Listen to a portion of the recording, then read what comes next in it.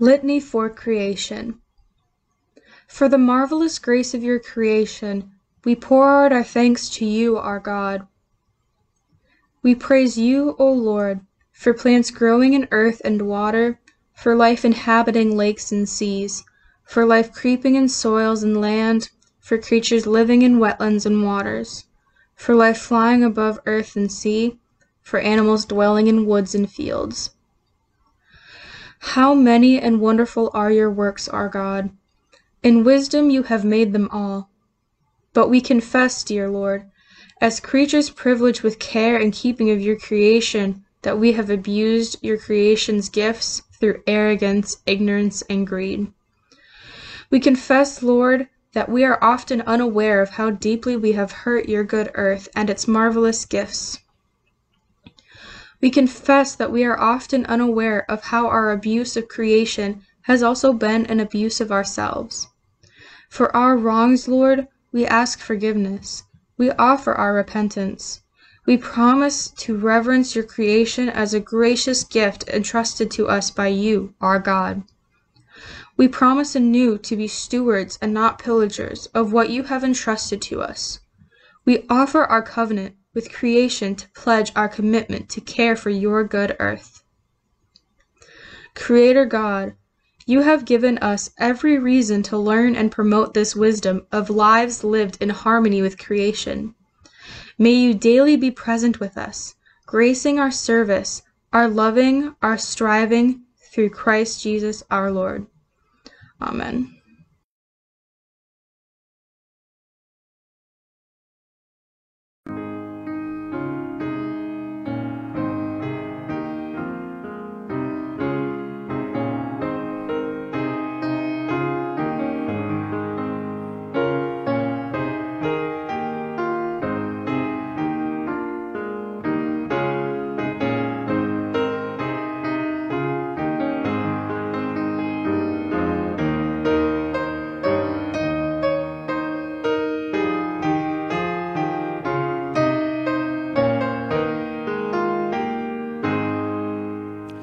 God's work, our hands working together, building a future, repairing the world, raising up homes, planting new gardens, feeding the hungry and sheltering the cold.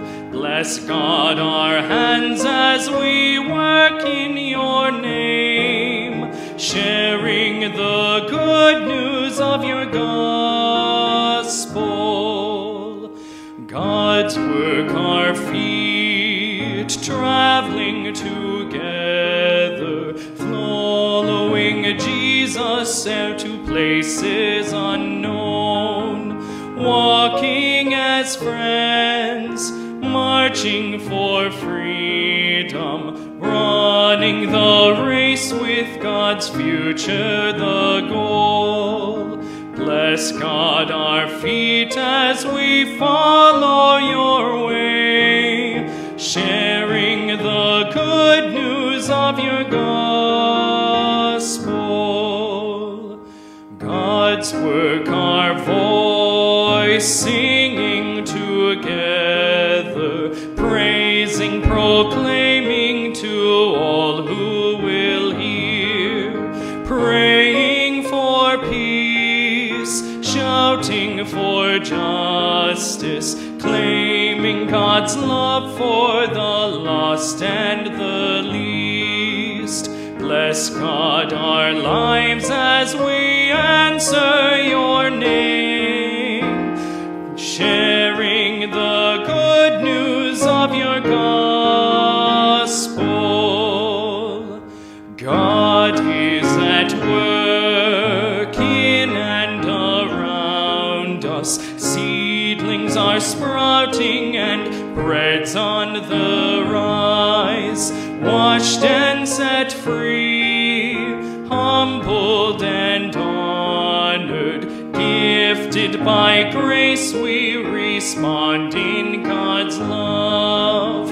Bless God our lives as we answer your call. sharing the good news of your gospel.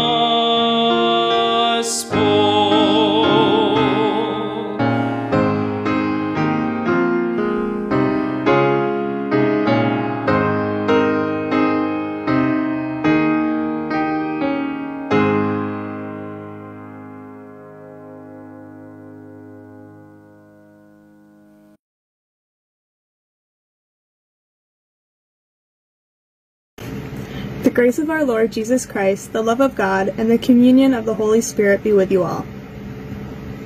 O God, you form all humanity to bear your divine image, and you intend for everyone to live together in harmonious dignity. We pray for all people, whether ourselves or others, who suffer the cruelties of racial or ethnic prejudice. Grant your spirit of power to all who are oppressed. Give healing to victims of violence, protection to the vulnerable and abused, better housing and worthy employment to the mistreated, courage to the fearful, a remedy for rage, strength to parents and caregivers, and hope to children and youth. Purge the privilege of their sense of superiority, and lead church and society to foster communities of equity and diversity. Through Jesus Christ, our loving Savior. Amen.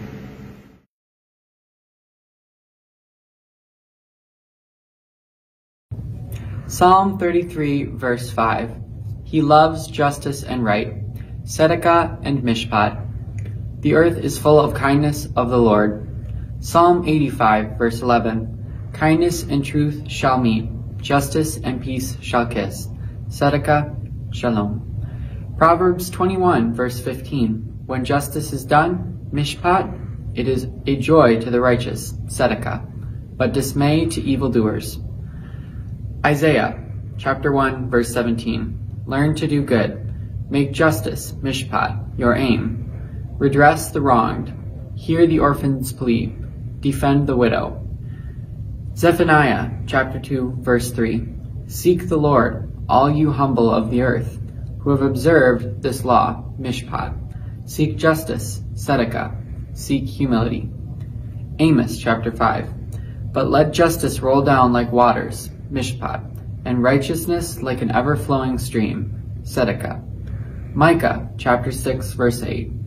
You have been told, O mortal, what is good, and what the Lord requires of you, only to do justice, mishpat, and to love kindness, and to walk humbly with your God. Habakkuk chapter 2, verse 4. Look at the proud. Their spirit is not right in them, but the righteous, tzedakah, live by their faith.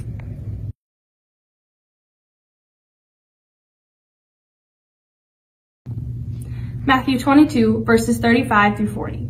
And one of them, a lawyer, asked him a question to test him. Teacher, which commandment in the law is the greatest? He said to him, You shall love the Lord your God with all your heart, and with all your soul, and with all your mind. This is the greatest and first commandment. And a second is like it. You shall love your neighbor as yourself.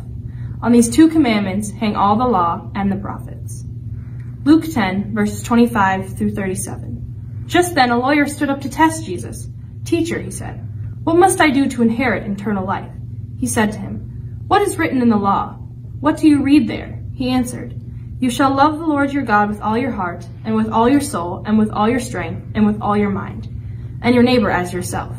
And he said to him, You have given the right answer. Do this, and you will live. But wanting to justify himself, he asked Jesus, And who is my neighbor? Jesus replied, A man was going down from Jerusalem to Jericho, and fell into the hands of robbers, who stripped him, beat him, and went away, leaving him half dead. Now by chance a priest was going down the road, and when he saw him, he passed by on the other side. So likewise, a Levite, when he came to the place and saw him, passed by on the other side. But a Samaritan, while traveling, came near him, and when he saw him, he was moved with pity. He went to him and bandaged his wounds, having poured oil and wine on them. Then he put on his own animal, brought him to an inn, and took care of him. The next day he took out 2 denarii, gave him to the innkeeper, and said, Take care of him, and when I come back, I will repay you whatever more you spend. Which of these 3, do you think, was a neighbor to the man who fell into the hands of the robbers? He said, The one who showed him mercy. Jesus said to him, Go and do likewise.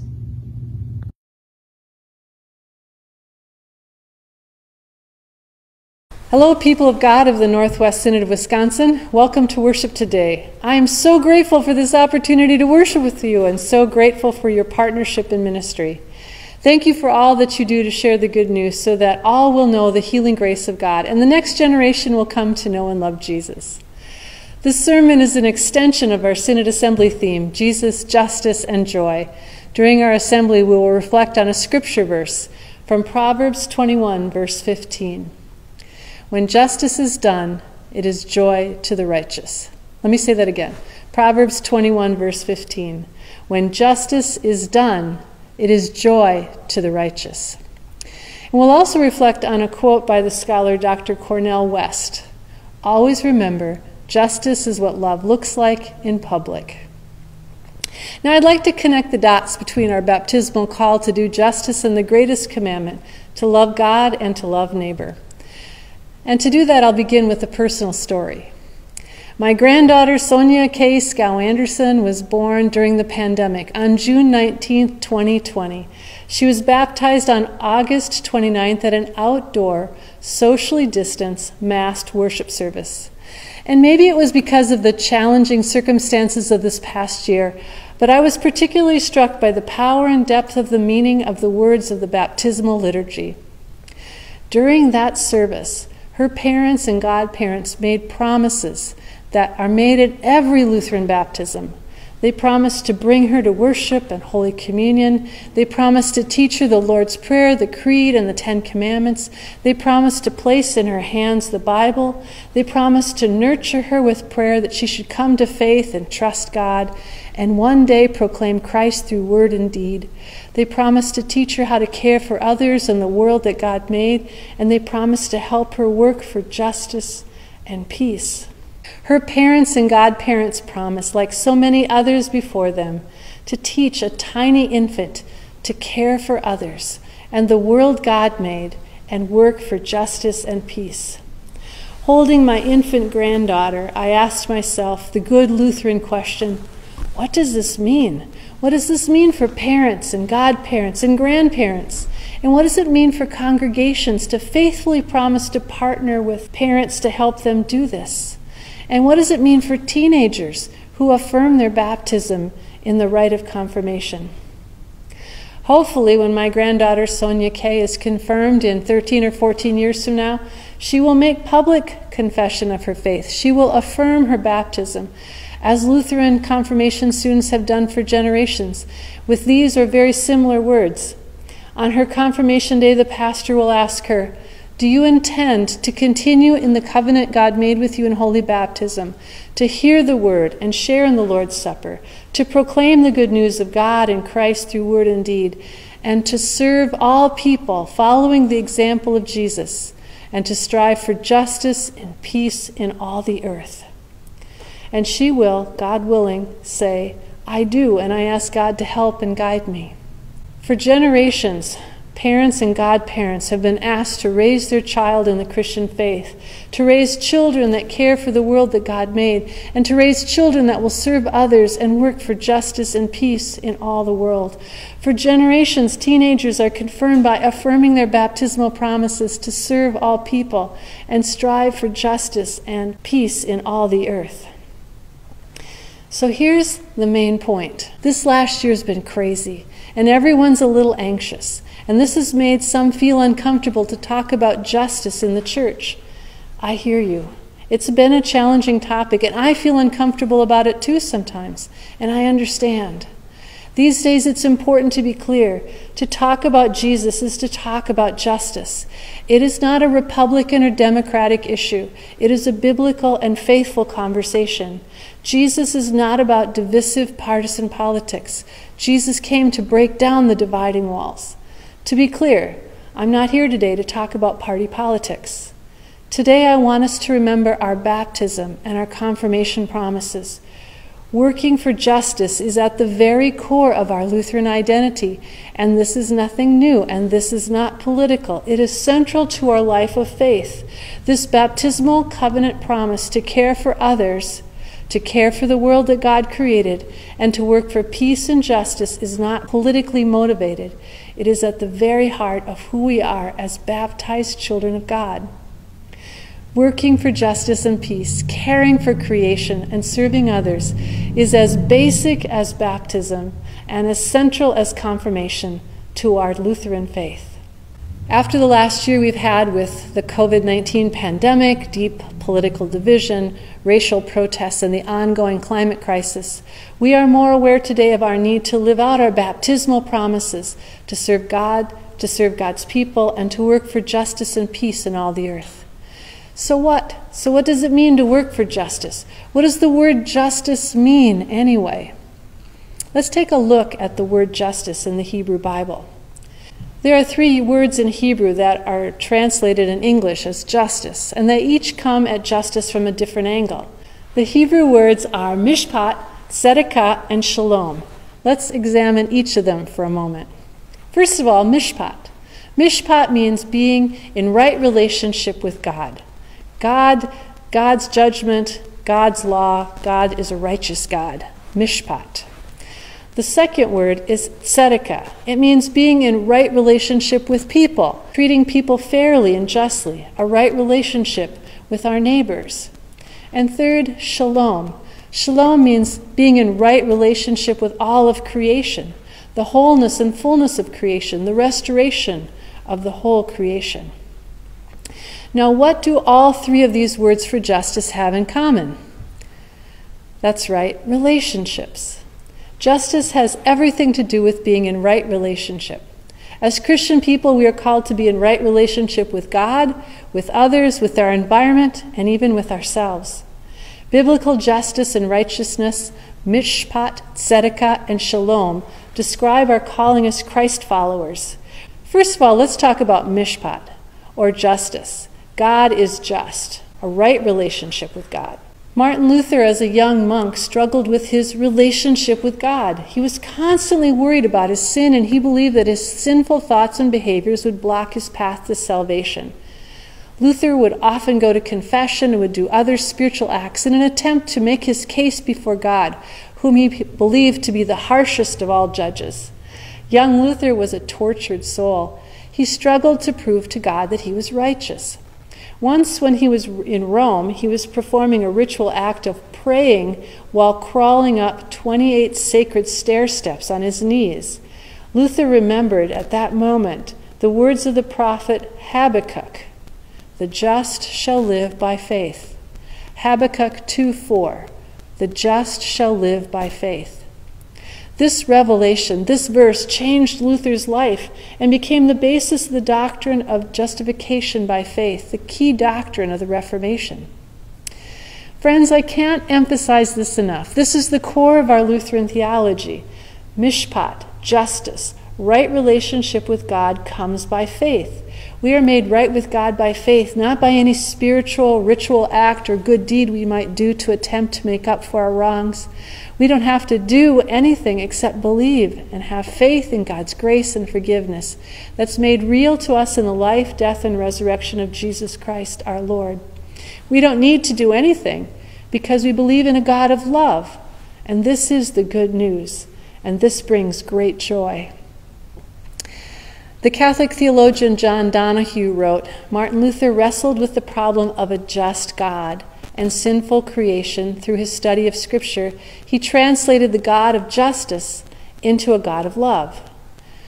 And then Donahue writes, the task of our age may well be the reverse, to translate the love of God into the doing of justice. The task of our age is to translate the love of God into the doing of justice. So mishpat, justice, right relationship with God. Here's the question I want you to think about today. How do we translate the love of God into the doing of justice? Take that question back to your congregation and talk about it after worship or after your next council meeting. How do we translate the love of God into the doing of justice? The second Hebrew word for justice is tzedakah, and it means being in right relationship with our neighbors. Luther's famously said, God doesn't need your good works, but your neighbor does. In Luke chapter 10, our gospel reading for today, we hear the story of the Good Samaritan. An expert of the law tests Jesus. Teacher, he asks, what must I do to inherit eternal life? And Jesus says, what's written in the law? And the lawyer answers, correctly, of course, you shall love the Lord your God with all your heart and with all your soul and with all your strength and with all your mind, and love your neighbor as yourself. And Jesus said, you've answered correctly, do this and live. But the lawyer wanted to justify himself. So he asked Jesus, and who's my neighbor? Who exactly is my neighbor? Dear friends in Christ, who's your neighbor? In the story of the Good Samaritan, we learn that the robbers planned the attack and were waiting for unsuspecting travelers. Who's my neighbor? Our neighbor are travelers, those who are far from home. Our neighbor is everyone that's systemically abused. The robbers beat up the man on the road to Jericho. They hurt him physically and violently. Who's my neighbor? Every one of God's beloved children that is beaten down by injustice, or every victim of violence, is our neighbor.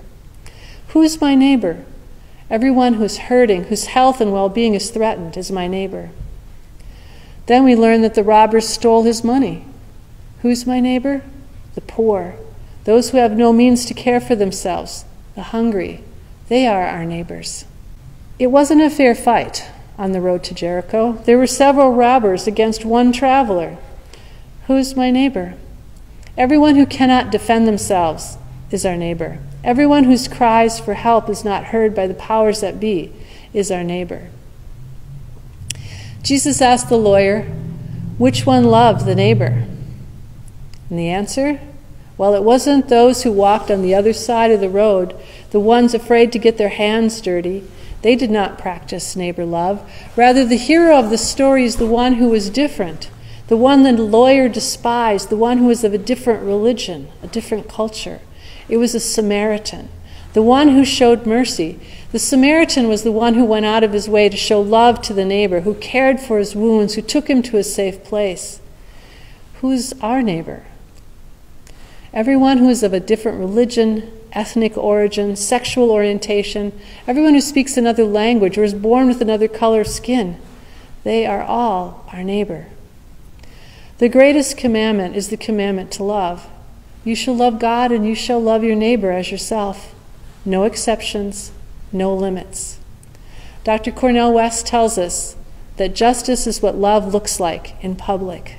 The Good Samaritan story is about justice, and it is what love looks like in public. When we love our neighbors, like the Samaritan did, we are doing justice. Tzedakah. Tzedakah is right relationship with other people, right relationship with our neighbor. Luther reminds us that God doesn't need our good works, but our neighbor does. So 3 words for justice in the Hebrew Bible: mishpat, tzedakah, and finally shalom. Shalom, justice, or right relationship with all of creation. When I hear the word shalom, I think it means just peace, but really it means much more than that. It means being in right relationship with the whole and restored creation, to be at peace with all creation. Shalom is the peace that comes with justice. Justice in this deep and holistic sense is about restoring to community and putting things right, repairing and healing of relationships with each other and with creation. The greatest commandment is to love God and to love our neighbor. And in the broadest sense, our neighbor is all that God created. To care for creation is to care for our neighbor and the entire environment that affects our neighbor's life. Installing solar panels in our church, recycling, composting in our homes, reducing the use of plastic, it's all loving our neighbor. Justice is what love looks like in public. When we care for the environment, we're doing justice for the sake of all of God's creation. And that includes your neighbor and yourself, the forests, the lakes, and the rivers of the Northwest Wisconsin, the rainforests in Brazil, the Pacific Ocean, the Alaskan wilderness, the California shoreline and forests, Lake Superior shores and the lands of the Red Cliff Band of Lake Superior, Chippewa. To love our neighbor is to love and care for the Great Barrier Reef near Australia, the deserts of Africa, the polar ice cap, the ozone layer of the atmosphere, the air we breathe, and the many people of every land who live in all of those places. They are all our neighbors. They are all part of God's good creation under our care. Mishpat, tzedakah, shalom. Friends, hold on to those words in the days and weeks ahead as you lead your congregations forward, taking the next faithful step in ministry, doing justice with joy for the sake of Jesus. Our baptismal call is to follow the example of Jesus, to care for the world God created, to serve all people, and to strive for justice and peace in all the earth. The work of justice is God's work. You know, God's work, our hands. God's work, our hands. God's work of justice is done with our hands and our feet and our voices. The work of justice is God's work that's done with our lives. Justice is what love looks like in public. Working for justice and peace is as basic as baptism and as central as confirmation for Lutherans. Thanks be to God. Amen.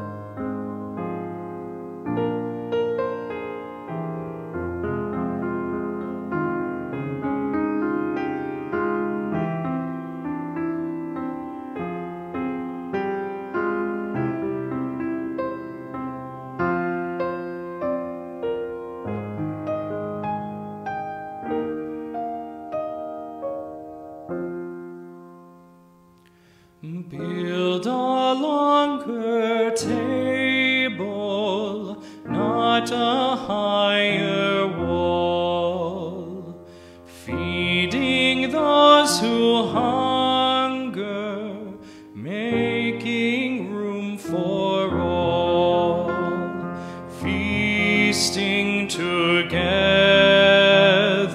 stranger turns to friend. Christ breaks walls to pieces, false divisions end.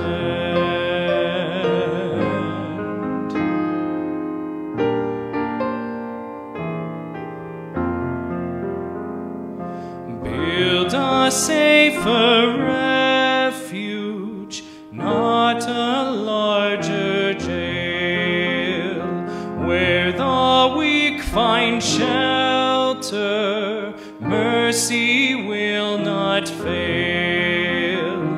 For any place where justice is denied, Christ will breach the jail wall, freeing all inside.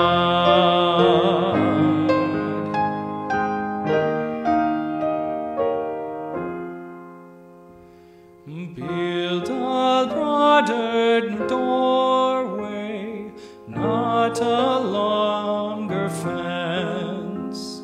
Love protects all people, sparing no expense. When we embrace compassion more than fear, Christ tears down our fences, all are welcome here.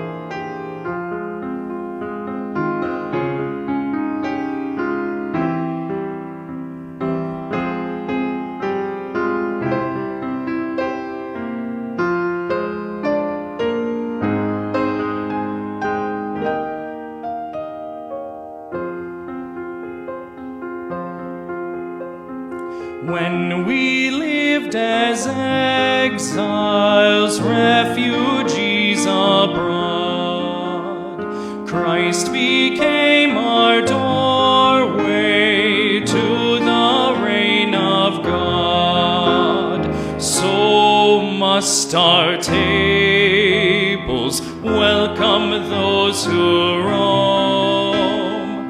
None can be excluded, all must find a home.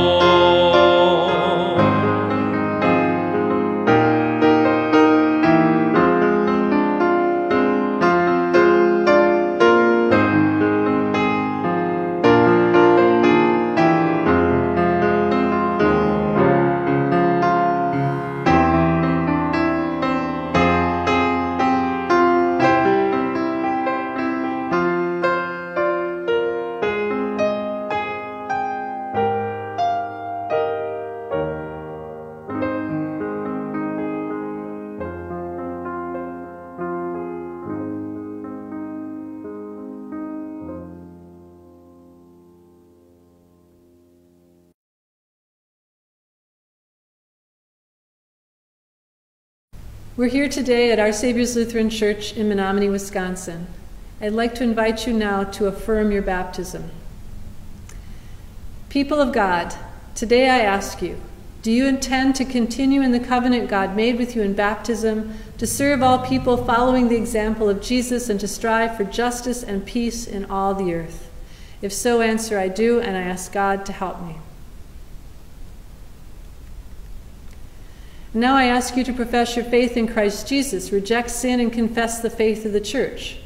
Do you renounce the devil and all the forces that defy God? If so, answer, I renounce them. Do you renounce the powers of this world that rebel against God? If so, say, I renounce them. Do you renounce the ways that sin draws you from God? If so, answer, I renounce them.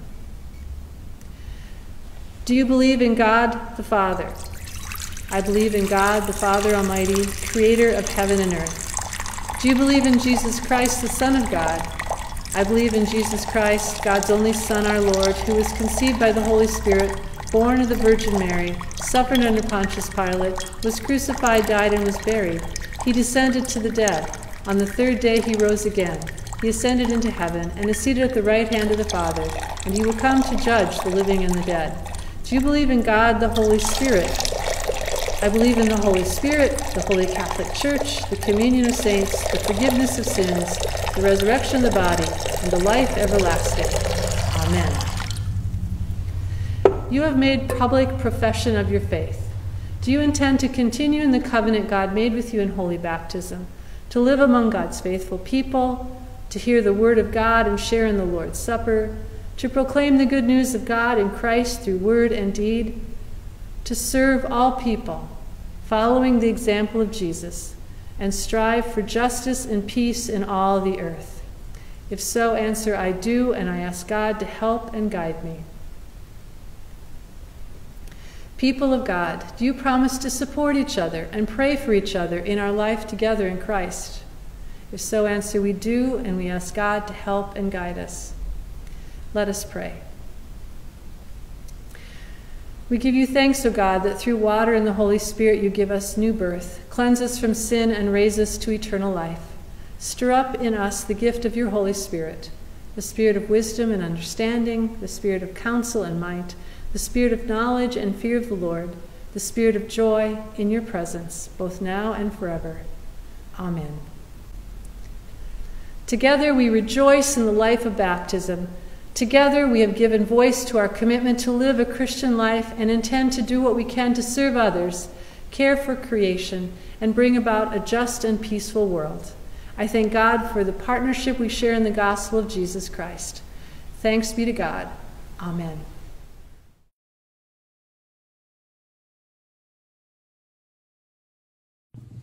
Everything I see, the earth, the sky, the sea, are gifts of God to me.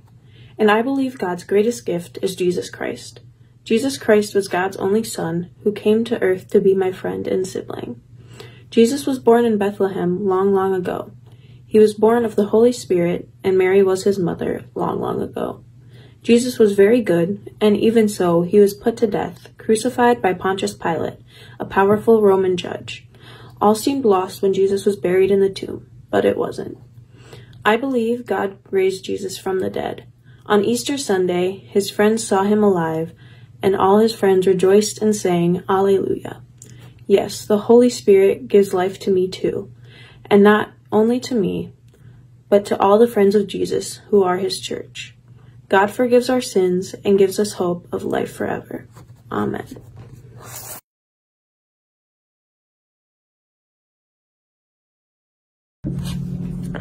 Unifying God, you bring us together as a church, calling us to be an instrument of your work. Guide us by your word and teach us to be the hands and feet of Jesus, God of justice. Hear our prayer. Out of the void, you shape the universe, and we are surrounded by your beauty and abundance.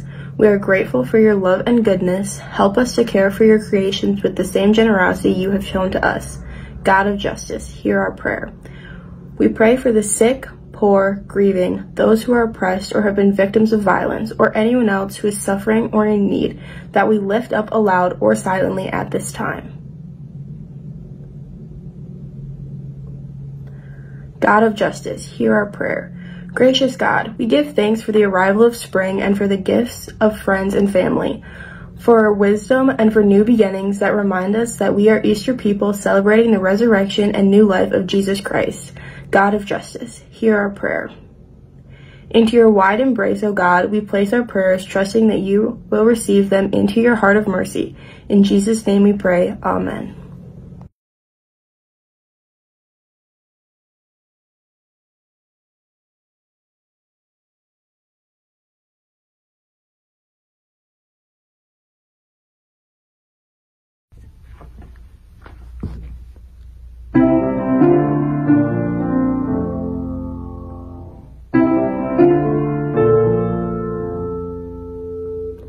Take away the melodies, take away the songs I sing, take away all the lights, and all the songs you let me write. Does the man I am today say the words you need to say? Let them see you in me. Let them hear you when I speak. Let them feel you when I sing. Let them see you. Let them see you in me. Who am I without your grace? Another smile, another face, another breath, a grain of sand, passing quickly through your hand. I'd give my life an offering. Take it all, take everything. Let them see you in me. Let them hear you when I speak. Let them feel you when I sing.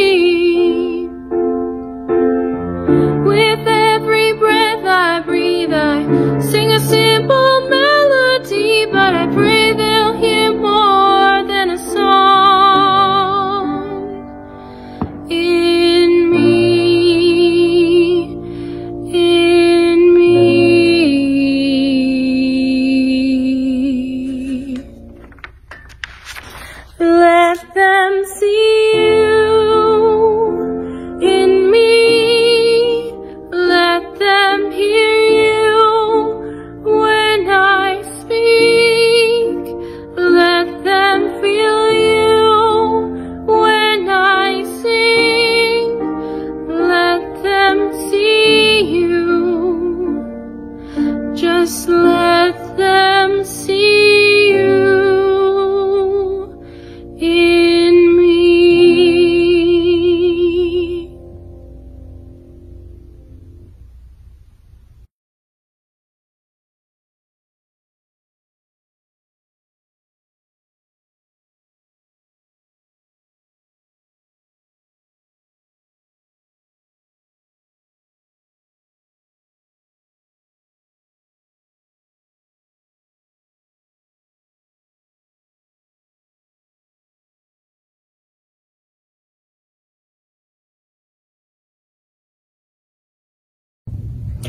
We thank you, O God, for sharing this meal with us. Shine the light of Christ on our path, that we may do justice, love kindness, and walk humbly with you now and forever.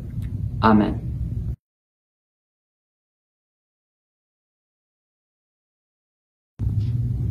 May the shalom of God inspire your heart and mind through Jesus Christ.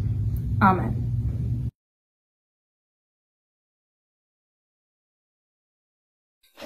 Voy a